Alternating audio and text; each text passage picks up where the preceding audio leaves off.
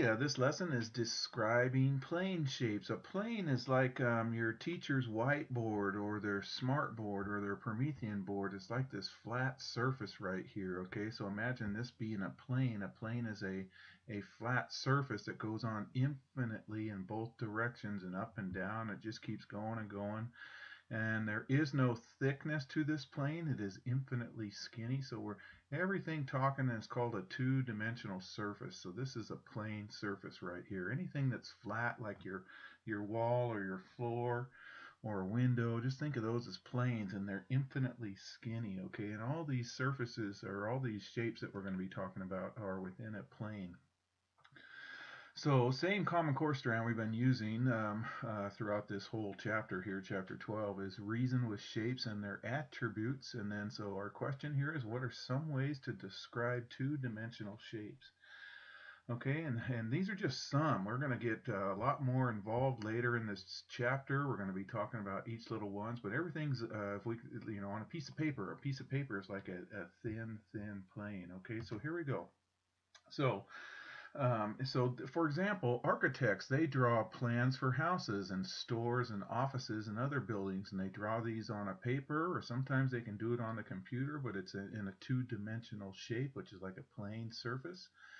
And then so look at all these shapes over here. They're all flat. They're all drawn on a piece of paper. So imagine this being infinitely skinny, and there's all kinds of shapes. I see a big square and a bunch of small squares right here. I see these steps kind of look like rectangles. Here's a rectangle. We'll talk more about that later in this chapter right here. So a plane shape is a shape of a flat surface. So it's formed by a point that makes up several points. It's formed by points that makes up some curved paths, some line segments, some lines, some things that are called rays, and polygons. We'll get into that more. So, for example, a point, you guys, is just like a position in space. Okay, so it's like on the tip of your finger, there's a point.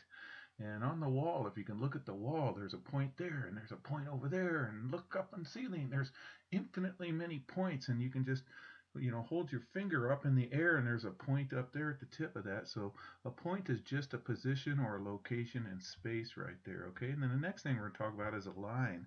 A line, you guys know what lines are. Lines are straight, they don't curve, and lines have arrows on both ends, means they go infinitely that way and infinitely that way right there. And we can draw lines going all kinds of ways. They don't have to go flat like that. We can draw a line like this, and as long as we had arrows on it. So oops, I got it in white. So something like this. This could be a line right here. So it's going in that direction. So if we had arrows on it, then it means it goes infinitely forever in both of those directions right there. So this line goes infinitely up there and infinitely down there. There's all kinds of lines right here. Okay, so endpoints are for like a line segment. Line segments have endpoints right here. So here's a line segment. Both of these are line segments, but notice they have endpoints. They have a starting endpoint and an ending endpoint, or this could be the starting point, this could be the ending endpoint. It's a piece of a line that starts and ends at two spots right there with the two endpoints right there. Okay, let's just slide that up. Okay, and then the next thing is a ray. A ray has it's a part of a line, okay, and it's straight, okay, and one side has an arrow on it, so it goes forever in one direction, and then the other side has, they call it an end point, but it's to me it's more like a starting point. It starts here and goes in the direction of a line forever and ever and ever. So rays, they don't have arrows on both sides. They have an end point or starting point on one side, and it goes forever in the other direction right there. Okay. So let's just slide that up. Well, we'll slide that up right now. Okay. So some plane shapes are made by connecting line segments and their endpoints. So here's an example of a square. So describe the square using math words. Okay, so they give us a hint right here. A square has how many line segments does this square have? It has, here's a line segment. See, here's the end point here and here and here and here. So here's a line segment. Here's one. Here's one. Here's one. So it has 4 line segments right there, and they meet it at their endpoints right there. The endpoints of the line segments. Okay.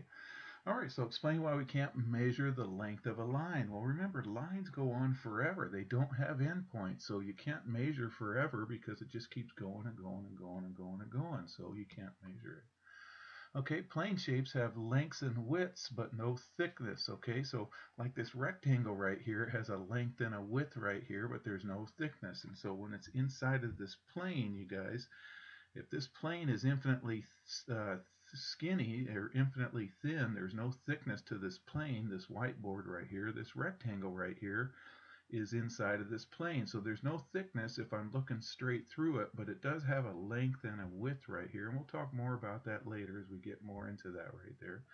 Okay, so it's just a two-dimensional shape right here. So a closed shape starts and ends at the same point. Okay, now it doesn't have to be a nice rectangle like this one.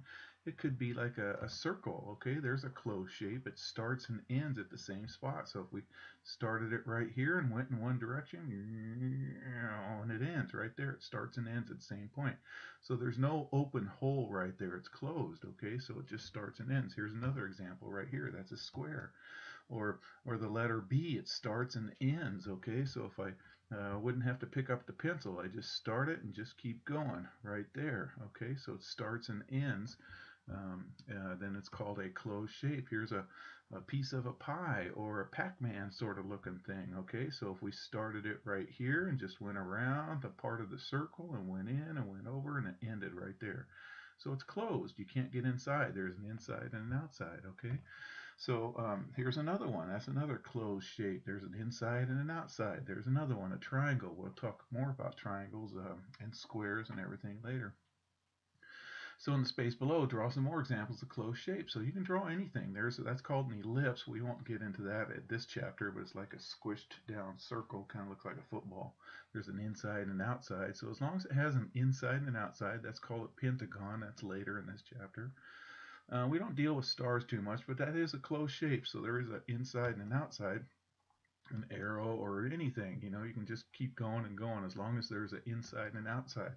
An open shape doesn't have an inside and an outside, and it does not start at one end and stop at the same end. They start and end at different points right there. So like that. So there's no inside or outside right there, or something like that. That's called an angle. We'll talk more about that later. Well, there's really no inside or outside, so anything that doesn't start at one stop part and end at the same part. So if I went here and started this guy, it would go here, here, here, and then it doesn't end where we started. So there's an open space right there. That's why it's called an open shape right there. So any of those, okay, something like that. So they're going to ask us to draw a couple more examples. We can do all kinds of open shapes, something like that. Okay, that's an open shape. There's no inside or outside. There's another one. There's another one. There's another one. As long as there's an open like hole inside of there, it's called an open shape. Okay, so explain whether a shape with a curved path must be a closed shape or an open shape, or can it be either shape? Okay, so a curved path, like an ellipse right there, that's a closed curved path. We started and ended. There's an inside and an outside. There's an inside and an outside. But we can have something like this. This is an open one. There is no inside or outside or anything like that. So to answer the question, it can be either an open or a closed shape on that. Okay. All right. So in this plane shape at the right is a closed shape or is it an open shape? And explain. Okay. Well, this one's definitely closed because there is an inside and an outside.